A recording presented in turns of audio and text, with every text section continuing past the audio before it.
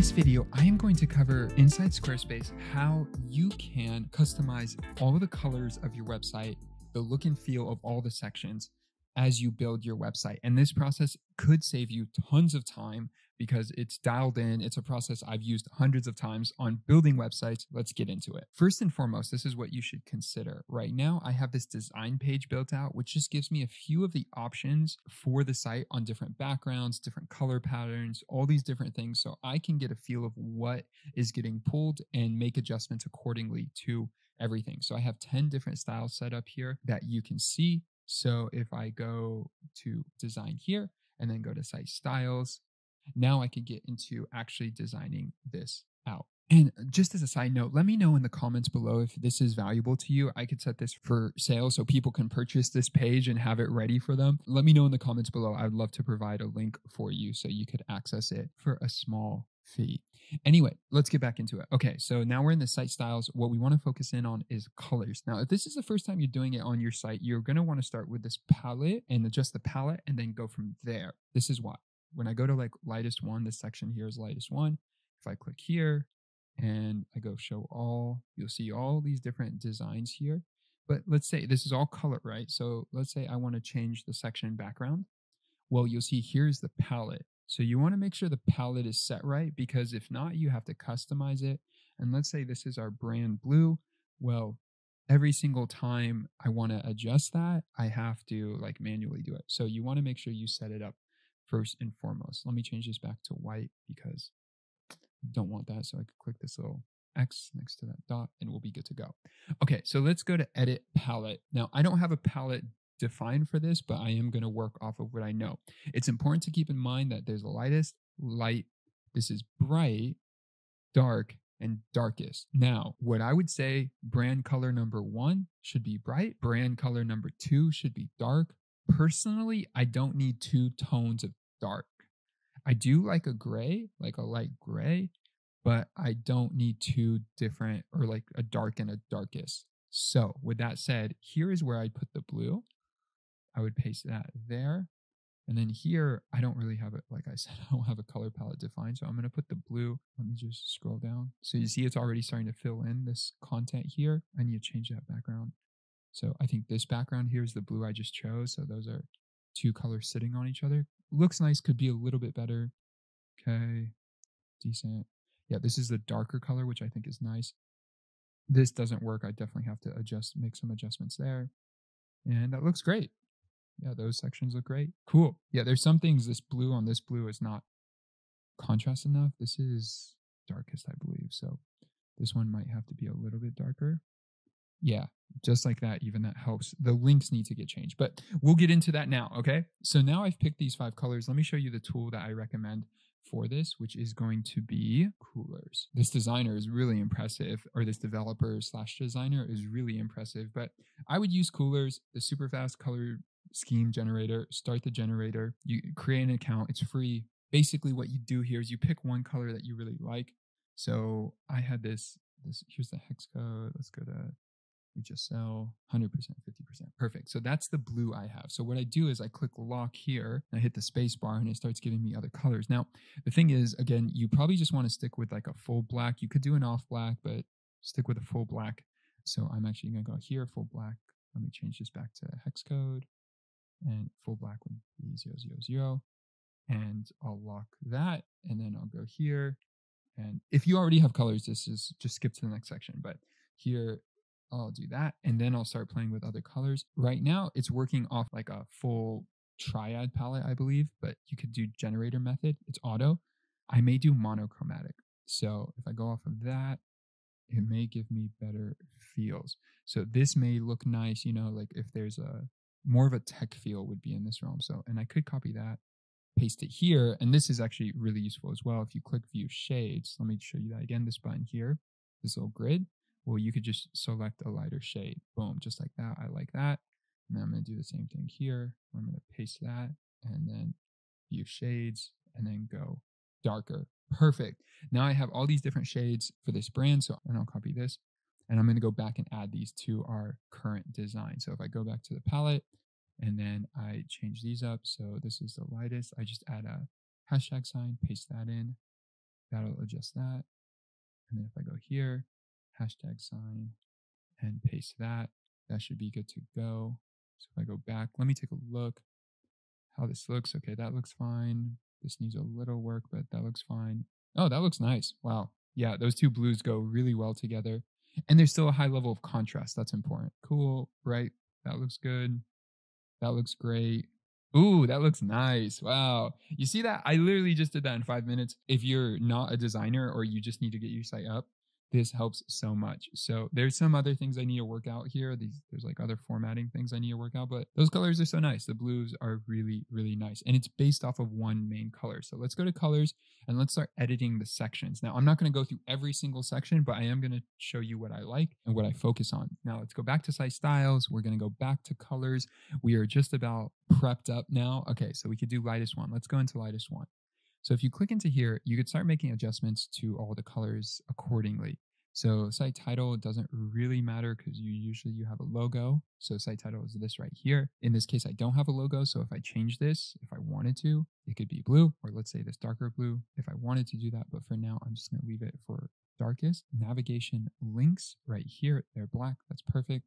Section background. Okay, so section background and background overlay, and then inset border. So there's three different things. If you have a background image, what's the overlay and the opacity here? I don't have any of those, so I can't really show that. But let's talk about section background. If I click here and I adjusted this, this would be the lightest background. As you can see, not ideal. So we're going to keep this white. This is basically the main background of the site. What color do you want to choose for it? Background overlay for lightest one, for the ones, lightest one, light one, I'm going to keep the background white. For the other ones, I'm going to change it to an off gray, and I'm going to show you why. So here's lightest one. That's all good. These are all good. Okay, let me show you what I'm talking about with this background, and I'm going to do that by going to lightest two. And so for lightest two, show all. Site title changes it to blue. It doesn't really matter. Section background is going to stay white. Inset border is going to go to a light gray, but I'm going to use that color first and then go to a light gray. Again, I could go back to our colors tool and use that, but you see this section here, if we use this color over and over again and copy it in our site, we could have backgrounds that feel a little bit different. If you want to add this, like this border section here. So imagine if this one as well, we did like lightest, for example, if we did this section as well, this inset border, well, if I do custom and then I add this in, well, now you see it kind of like flows with each other. So there's this clear break in sections as you go along. So it's a nice feel. It's not for everyone. So you could totally ignore this. I just will show that. And now I'm going to like revert back to the previous style. But if I were to do that, I do it for lightest two and I do it for every two. So if I go back to colors, I would do it for lightest two, light two, bright two, dark two, darkest two. Okay. Now let's go back and let's go to colors. Now let's look at this. So lightest one, if I click here, this is really cool. It's really useful. It's very detailed. Headings, you have all four headings here. Heading 1, 2, 3, 4. I wish they just said that, but they say extra large, large, medium, small. So extra large here, if I change that, that's heading 1. So perhaps if I wanted that to be blue, I could change that there. And as you can see, you could change those accordingly. Paragraph, all of that. In most cases, I'm going to keep this. I'm just going to keep this as it is, not going to make any major changes. But what you could know is like the links. So links in this case, heading links, if you just want them to stay the same color as these, you can just change it back to this. I don't have any examples on the site, so you can't see what I'm changing, and that's why it's important to have as many examples as you can on this page. But then from there, text link as well, you could click on this and adjust this. So perhaps if you like it to be a little bit lighter, that's a little bit too light. If you like it to be like that, well, it's easy to make that adjustment. Again, why the palette is so important as you are getting set up. Okay, so the next thing is buttons. We already set these colors, the background color here and the text color here. So that's good to go because we're working with a full white. It's perfect. So I'm going to go there. That's better. That looks much better, much more branded. But anyway, for now, I'm going to change these back. You don't want to customize again, like even myself, I'm doing more than I usually would to teach, but I would suggest always erring on the side of less is more. Don't overthink it too much, but there are a few easy call outs. So for example, personally me, I don't like all of these headings to be this color. Well, let's not focus on that. Let's take a look here. This looks decently well. This looks decently well. I may end up changing colors here for the fonts, but we'll leave that for now. This looks good. Everything is basically, for bright one, everything is basically blue, but maybe I might want the fonts. Let's go to all. I may want all the fonts just to be dark. So there's a bit of contrast there, but let's make that adjustment. And then the link stays the same. That's good to go. Yeah, that's a little bit less severe. Here, this looks really nice. The fonts look really nice together. Here, this looks good, except here, the link does not look good. So if I go here, edit theme, as I click on the theme, you'll see this changes. So it's on dark 1 right now. If I go back here, it changes it to bright 2. So I could come here, dark 1, and then I could do show all. And then I look for the link, text link. Let's change this to white. It underlines it, so that works for me. Now it's full white, so that looks great.